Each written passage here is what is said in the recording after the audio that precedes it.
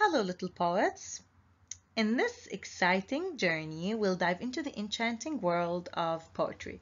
So in this week, we are going to explore what poetry is and uncover its unique structure, focusing on the arrangement of lines, stanzas, and unravel the magic of rhyme, as well as discover the art of rhyme schemes.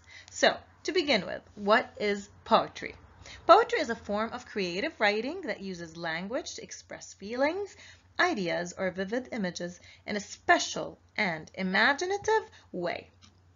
In this week, we are going to start with the structure of poetry.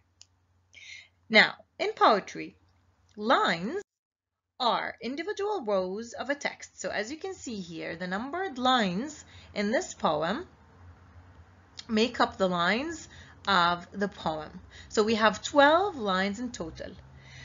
Stanzas, on the other hand, are groups of lines that form a specific unit within a poem. So as you can see here, we have 3 stanzas in this poem.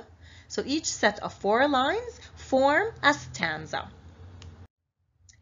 Throughout the week, we are going to learn about rhyme, which is the repetition of similar words, and rhyme scheme, which is the pattern formed by end of rhymes. So take a look at this example here.